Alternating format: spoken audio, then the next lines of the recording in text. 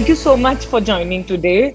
Tarun, I want to ask you if you could tell us and tell everyone what the last 1 year has meant for Zydus Wellness. I think last 14, 15 months and last 1 year, I'm taking a bit of liberty, extending a few more months, starting from March and what really happened. I think though it's been quite a bit of challenge for us. Initially, we were quite, should I say, not fully prepared, or we thought we were not, and we were quite unhappy with the way things were shaping up. It was very challenging because I'll take you to the backdrop of what we were. So we had just integrated our Kraft Heinz business in 2019. I think a couple of years ahead of what we were wanting to do. So by end of December 19, we did a very fast execution of our integration. So when we started 2020 and January, I remember talking to the large team and I said, look, the world, the VUCA world with all those uncertainties and volatilities, you're going to deal with all those, but we have integrated, we have leaner, sharper, and a much larger organization. So we are going to do much better. And so we had set a fairly, aggressive task of building the business in a certain way. And when March came, it just took us by everyone by surprise. We were no exceptions. And I think the first initial phase was, let's put our head down and let's get over with it. It'll probably last few months. China's seems to be, overcoming it. It may take 1 month, 2 months, 3 months. Protect your people, which was the first. Protect your business, P&Ls, etc. But also be responsible for the communities. There are like 25,000 farmers who give milk at our Aligarh plant. So you have to be responsible for, not just your internal employees, but ecosystem that depends upon you. You have to get over those 2-3 months through the ecosystem. And then there were essential products. So, there was one place where the local administration was wanting to shut down the plant. But we realized our products were essential. So it was more of crisis management, keeping your team aligned, managing those. I think after a couple of months, I think a lot of stability, a lot of dealing with the new normal had come through. I don't know what's new normal because there are different definitions that may exist. But the fact was you were more centered, you were more prepared for dealing with those things. But first, I think 3-4 weeks were very hard for everyone in something which none of us had seen or imagined. But I think subsequently we have dealt with it far better. Even when the second wave came, I think from a supply chain back end with our ecosystem, we were better prepared. It's just that, some things you cannot overcome. If there is a lockdown, there is a lockdown. Yeah. Cannot. But the government was better prepared. Government actually did quite a bit of things, their own learning, which helped us. But one thing that really when I started about this integration piece, I look back was that while we missed the big thing that I was hoping to do, if we had not done the integration at the pace we did and really became aggressive in reducing our cost structures, a lot of organizations after going through that hit went back and to the drawing board and said, I need to cut my cost structures. I need to do this. We were already better prepared, and that's why I think we came out stronger, especially after the first wave. We actually went ahead when people were thinking, how will they run the organization? We went about 55-60% increase in our direct distribution. We ramped up our e-commerce. So we were, I think, far better and more agile and ready to take on the challenges. And that's why I think it's a hard story, and it's also some sweet spot sitting there that it pushed us to the next level fairly quickly. And it also tested some of our things that we've done. So it's been an interesting journey. Painful because what we've seen around our near dear ones, our employees, people who've got affected, and some of them have lost their lives also, and it's very, very painful. But on the other side, it is also, this pandemic has also segregated if I were to say a cliche term meant from the boys, that if you're really up there, you're doing your stuff right, you can deal with disruptions. And I think it gave me a satisfaction that we could. And as the CEO, as someone at the helm of the company, the brand, a question I would like to ask is that how do you maintain that brand equity? How do you continue to maintain that brand equity in India? So I think let me ask this, answer this question in two different ways. So one is building the Zydus Wellness brand for prospective employees, various stakeholders, and how do we maintain uh, the organizational brand or organization so that all our stakeholders stay anchored and committed to it, and how do we maintain the brand equity of individual brands. I think one common theme, of course, will be authenticity. But I think what is part of Zydus Wellness DNA? And I think when I came about 6 years back and I recognized this, and that's why I kind of articulated it, goes in our some of the annual reports, is, our DNA has been building emergent, brands or participate in emergent categories. And with a do good brand. So everything we do, we try to be do good rather than just superficial. So you will find that even when I'm participating in skincare, and we will talk about experiential stuff, but whether you look at Everyuth scrub or a peel off, these are things that really work. When you look at Complan, it's actually higher quality of nutrition than most of our peers, and we can, so while the market competition will be fought on your execution, your propositions, and other things, but the underlying foundation has to be authenticity and some things that really work scientifically proven in what we are claiming. So each of our products, and we are really a pioneer for across all our portfolio practically, and leader in 5 out of 6 categories that we operate in. So we've been able to do that, and therefore, while they may look like niches and can become hopefully larger categories as time moves on, but one thing that we think we will stay consistent on is that deliver to consumers what we promise, and I think that something that flows through all our products, our execution, and at our overall organization also. And if we can do this, I think we will be able to keep our brand alive for a much longer, sustained period of time. But I have a question over there. See, you Yeah. have this challenge because the brand is already so good, right? And as you said, and thanks for articulating it. It's the be good, do good brand, which it clearly is. But you are today a leader. You today the brand is loved, and what you're saying, that scientifically proven also. Now, in that place where you are, there is a chance of being complacent, right? And I want to understand, as a leader, how do you ensure that you are at the top of your game and you continue to be at the top of your game? Because the competition today in the world, and Tarun, I'm asking this because we exist in the startup world. And today, if you look at in your segment also, there are so many emergent D2C brands coming in, right? There's so many things happening. How do you think about this? So I think it's a very valid question, and it's a question I answer to myself and to my team every day. So I'll give you, like I mentioned to you, we're not just the pioneers; we are also being able to maintain leadership. Now, the responsibility of leader is not to sit on your market share and say, "Okay, I'm done. I'm comfortable. I make good money, and I keep the investors happy." The fact is that we have to be relevant to today's. The consumers are changing so fast every day. The fact that Yeah. D2C today is possible, and 10 years back, we would have laughed at somebody, what are you talking about D2C? In fact, e-commerce in FMCG 10 years, 15 years back, if you were doing this conversation, as I would have said, it looks a little tough. It looks a little impractical. But today, it's not just practical, it is happening better, and it's Yeah. growing at a different pace. So consumers are changing.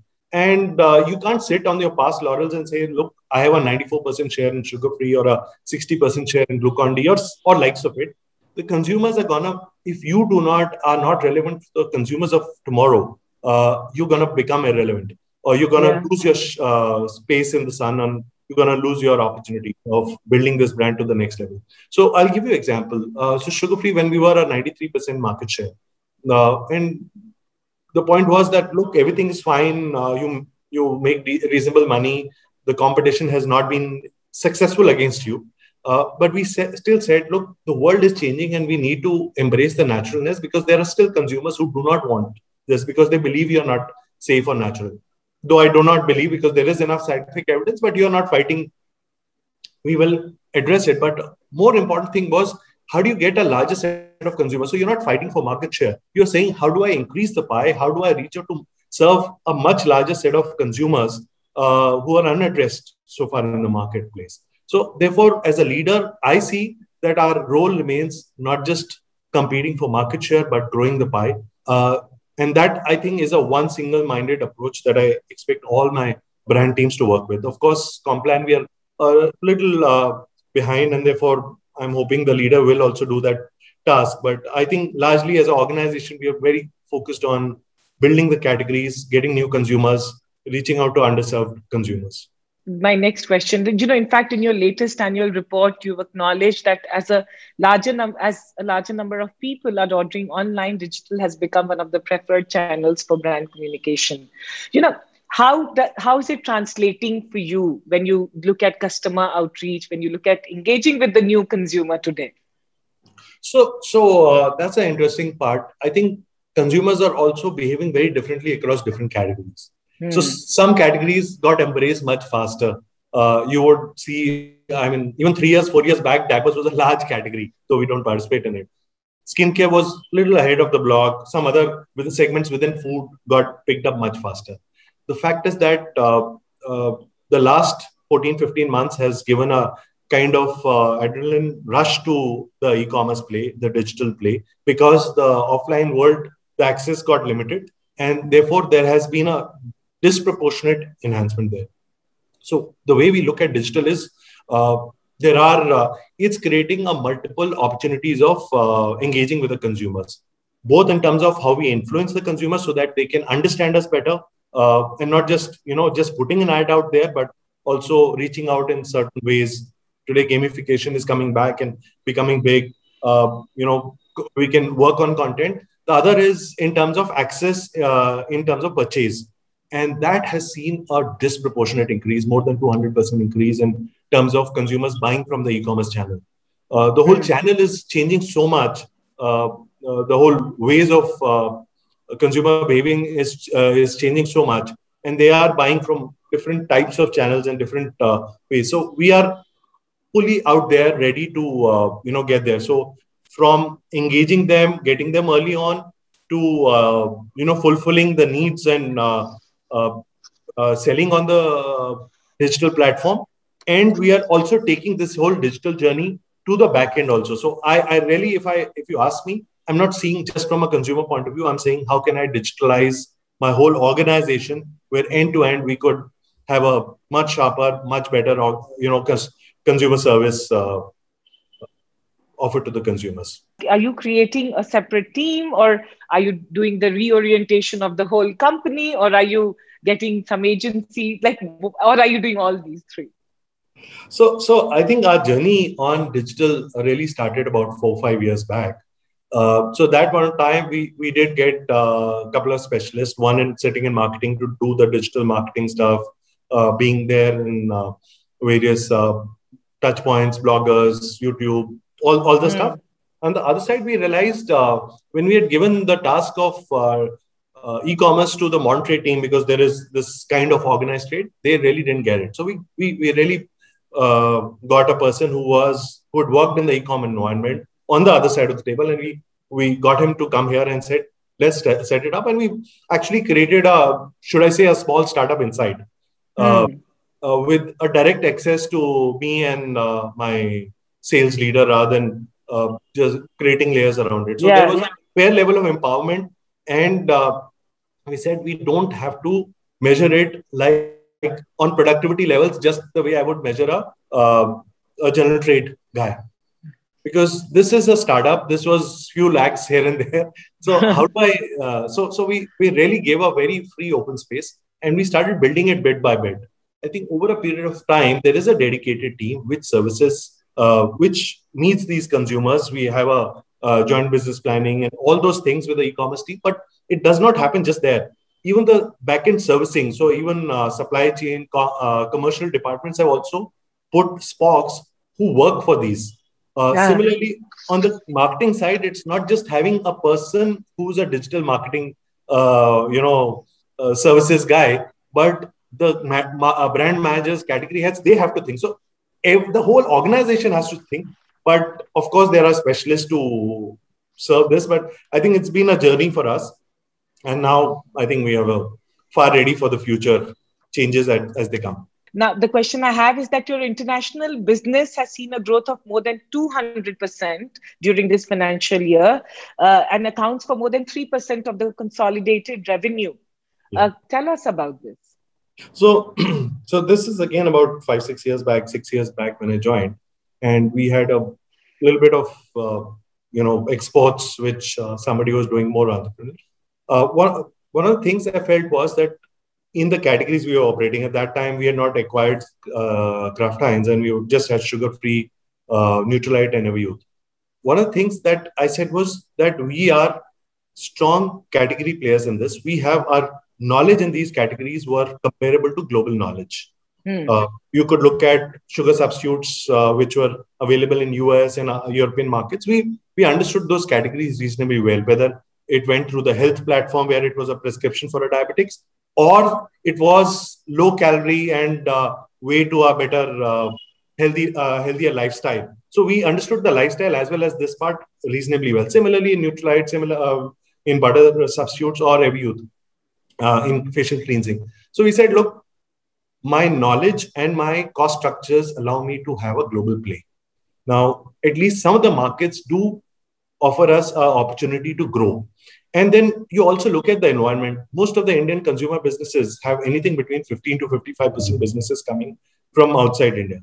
And some of the markets were absolutely fitting in to take our products abroad. So we said, why don't we plan for this and start doing it organically?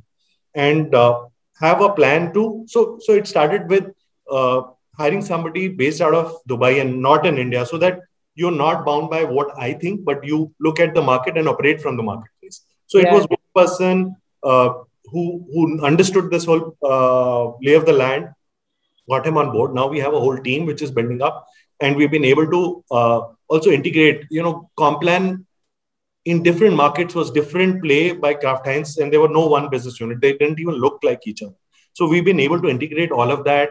We've been able to grow sugar-free and sugar-free beyond sugar substitutes into chocolates.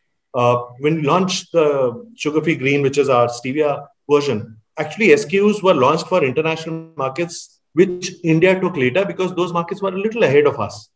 So clearly we're saying that I'm ready to innovate what is required for those markets, build on basic understanding and a strong globally competitive cost structure that my plants have. And I could use them to build a business. So while 3% may look small given what we are comparing, but the fact is that we started from zero and it's all organic. And I'm following a reasonably profitable model where we're not saying it is a free for all, just go and invest. So we're building business responsible way, and we're taking right steps to build it. Of course, at some point in time, if there was some acquisition, we'll add it on. But right now, I think we have a journey where my wish list is organically, we can take it to 8 to 10%, which will both create a strong brands in some of these key markets, as well as innovations to build these brands and be a valuable contributor to our business. And I mean, today when we get Ministry of Food Processing saying that we want to support Indian brands going up abroad and Atmanirbhar Bharat, I think we're right there to chasing some of those dreams. Wow, but this is very, very, this is very Atmanirbhar. This is brands of India, because the question is that where are the Indian brands globally? And you write in a space where we don't see Indian brands. So this is big. Which countries are you present in right now?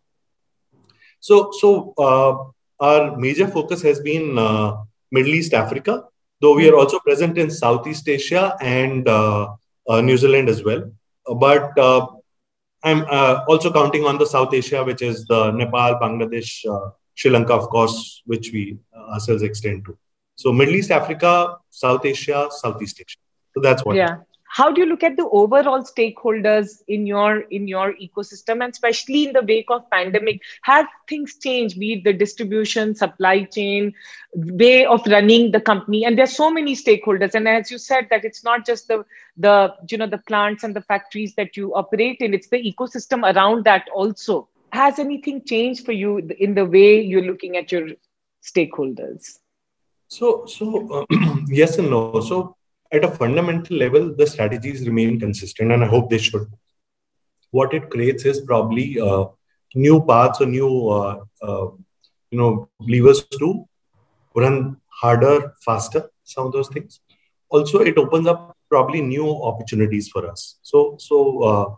Now, first, if I were to look at a set of stakeholders for our entire value chain through the pandemic, I think while I'm very focused on building a consumer-centric organization, being a consumer products company, I think one learning that I've got over the last few months is you can deliver to the consumers if you first take care of it.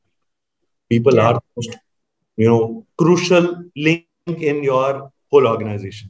So I think the people first part in for a consumer centric for any organization, because you're not the organization, it's the people who build this whole thing. So the welfare of people has become much higher. It's always been, I always thought I was a good people manager, but I think it just made me relook at, are we doing enough for our people? Are we Mm. taking care of them? And, that's first thing that I would say that we have changed, or I have personally driven or personally changed, and also pushed my team to look at this with a very different lens of saying, are we doing enough for the people, for the safety of the people, for the welfare of the people, and don't stop at people, but their families. Mm. Because my salesman sitting in Gorakhpur is not just him, but he earns for his family. So just be conscious of that. So we've done, that's one stakeholder I think we've focused our attention. Secondly, I think is the communities which depend upon us. When the pandemic came and the whole thing was disrupted, one of things that came to us was, look, and I'll give you two examples, which was very, very important, and we took calls on that. There are 25,000 farmers who are providing milk every day morning. Mm. Now, the point was, stop everything. The business is not, you're not selling, nothing is happening. But, you have a faith, you believe humanity will prevail, you will finally see the light of the day. Because end of March, you didn't know which way it'll end. But we Yeah. said, okay, things will happen, come back to normal. So keep buying the milk. You may not need for today, but you can obviously convert it into the intermediate products and save it for the future. So we continued our milk sourcing there. 25,000 farmers whose livelihoods mattered. Several dairies in that area shut down for that period of time. We continued, and we said we'll just put SOPs for the safety of everyone, our team who was acting there, the farmers who were going there, but we continued. And I think I'm fairly proud of it, because it just looks like business is normal, but looking back, it matters. Second example that I would give on these communities part will be our vendors, our people who help us put things together. For example, our C&F partners, there are 23 of them across the country. So, I actually didn't even just, normally I don't need to interact. Once in a while. If I'm traveling, I meet them. I know their profiles, but I actually asked that I wanted to meet all of them on a Zoom call, and reached out to them that we need to get the business up and running. Please tell us what are your challenges. And I engaged directly with them. And I didn't leave it only to my supply chain to work, but I said they should hear directly from me. So that reach out, but it didn't stop there. We have also in last few months ensured that each of the people, I think there are 200, 300 people, we extended certain insurance covers for them through Well. people who are Mm. dedicated. So we said, look, it's not just about taking care of our people, where we did what we had to do in terms of financials or any other things that we did. But I'm saying we had to go that extra mile, whether our salesmen who were out there working in the field in this difficult situation. So they were not our salesmen, they're not our employees, they are distributor salesmen, providing whatever financial assistance, hardship allowance. Similarly, our CNS. So the extended arms of our partners who actually whose livelihoods depend upon us, Yeah. that became an extremely crucial thing for us. And I think that I think we've been become fairly conscious of that piece. The third piece is is about some of our, like I mentioned, essential products. Some of our products are essential. So business is important, but your purpose becomes that much more important when you realize that your products matter to the consumer. So people were sitting at home and they needed more, sugar-free. Our sales improved at that point of time. So they said they needed more sugar, sugar-free. They were buying, taking more tea and biscuits. So we said, look, if consumers want a healthier lifestyle, they're not able to exercise. Can I provide my products and service those needs well? So ensuring that my plants run, I'm able to service those. So third was about how we treat our products with more importance from a part of you know providing these products to the consumers when they need it. So those were some of the views. Of course, employees, partners. I mean, those were some of the things that we really impacted. But if I were to go one extra mile, in those extreme summer last year, we realized there were all these health workers and policemen in the outside in the sun, telling people not to come or helping them. So we actually said, look, my Glucon D is, a solution for consumers who are, out there in the sun. But these are the people who don't have all the resources. Actually, my team, who interacted with them, said, we have had several views on, all these cops who seen as tough guys who are not very supportive. Suddenly, the respect for them shot up, and you can see all that stuff going on social media. Yeah. So we said, why don't we reach out to them? I don't want anything in return.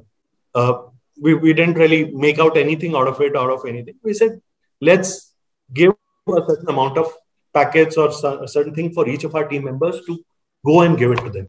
What it did was we reached out. They were very happy. It also energized my team who felt the importance of giving. So it was not Zydus Wellness that was giving. They felt that on behalf of Zydus Wellness, they were empowered to give to people who were making a difference at that point in time. So those few things with, communities, social impact that you could do, I think those were clearly very exciting times on learning on, you could do good and feel good about it. Tarun, I want to ask you, have you seen anything change in you as a leader because of the journey that you have made in the last 14, 15 months? I've become more conscious of the purpose of the, what we're trying to build, if I were to say.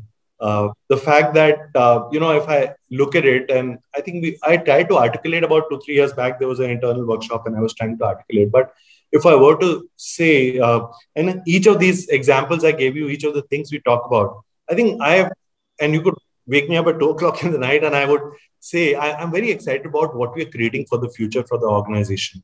The whole digital journey, I can tell about the digital investments in the front end or digital investments at the back end to make to make the whole organization better and sharper. But even more impactful or more valuable for me has been that the happiness I can create for our consumers by giving them products that they love. The fact that you can contribute to livelihoods of thousands of people who depend upon us through our partners. The fact that employees, hundreds of employees, look forward to work for us. And probably we've also used this time to also innovate aggressively. So innovation and execution, we have demonstrated some very agile executions also. So innovation and execution that we do, which probably our competitors will also respect. So I'm thinking about an organization that we are probably hopefully building, which will impact the whole ecosystem, all our stakeholders in a more purposeful way. I think that's really what's really keeping me energized, which is something I've become far more conscious of today, rather than just saying that I have a business to run, but it is a business to build. It is an organization to build. It's a culture which we want to, foster. Are you engaging with startups as a company, as a brand? So there are 2 or 3 different ways of engaging with startups. First of all, a lot of reasonable size companies are saying that can we become, a place to go to for investments on startup. That I don't think we are ready for, or we will evaluate case to case, but we don't have a venture fund for, so we're not doing. but how we are engaging with startups. And I think I just had a chat with one of those guys who's just 3-4 years and doing some very interesting supply chain solutions. Hmm. I met the founder over a similar call, and we were talking about he's anyway has shared his team has reached out to my team for possible solutions for our requirements. So we are engaging with startups, especially because some of them are coming with some new unique solutions which were not earlier available, and we are very, very happy doing that. We're also engaging with startups in several of our digital initiatives. Uh, so yes, but do I have a structured startup reach out? I don't. Uh, but yes, we are engaging in different parts in different ways, and I'm fully aware of each of those engagements that are happening. Some of which, like this one I mentioned in the supply chain piece, which certainly will happen sooner or later. But there is, I think, it'll become a part of way of doing things, because startups are changing a lot of things in the environment, Yeah, yeah, and there is no shying away for it. But one thing I have done is we're trying to also imbibe the startup culture in some of the pieces that we build. I gave you the hmm. example of when we built the e-commerce. So we tried to create a kind of walls around that piece for a few people, so that they could really not work through a certain bureaucracy is the wrong word, but still an organizational way of doing. How do I move at a faster pace, learn at a faster pace that a startup can do, and my whole organization will not do. So creating those oases in a desert, or islands of uh, startup culture within the organization, which I believe will help the organization become Yeah. far ready for the future, because startups are a great way of doing some of those things, breaking the molds. Is there anything in life other than work which you enjoy? Because I see you clearly enjoy your work because it brings a lot of purpose and you are doing very phenomenally well. Uh, Are there more things to life than work? And what are those things? I have two young kids, and they bring a lot of joy beyond work for me. So obviously, I think the biggest thing I look forward to beyond my work is obviously my family. I think reaching out to my kids uh, makes a big difference. Spending time with them, learning with them. Quite often they wait for to play something new that they've bought. So open up those things. So doing that together, I Yeah. think that certainly is something that makes a big difference. Of course, few other hobbies, but I think that's what I have limited time for, given the stretch. But yeah, a little bit of reading and stuff that that happens. And last is that as a CEO of Zydus Wellness, what you feel every day is the most exciting thing. And then you could say that, hey, I can keep on doing this. I think I'll go back to something I mentioned earlier. I think the excitement of creating the organization, Mm. impacting millions of lives, uh, and looking at the future and saying that we did this. I think those things really, get me excited. Look forward to coming to office. Look forward to doing things. Look forward to. I think that's a and the huge excitement at the workplace where people are doing, I think, some very interesting stuff. So, and being able to work with them, participate with them. So we have a fairly positively charged team, and to work with them, to those things make me look forward to coming to office every day, look forward to working every day. And I think I can go on and on on this. You know what, Tarun, I have to tell you this, that a leader is a reflection of the company, and we get everyone watching today will get a sense of what you're building, why you're enjoying, because there is a sense of extreme authenticity, there is joy, there is purpose, and of course there is a super brand, the company that you run and are going international. Thank you. It was a very, very uh, interesting, inspiring, and a conversation where we all learned. Thank you. Thanks a lot. Yeah, well, thank you. Thanks for having me, and my privilege to be on this.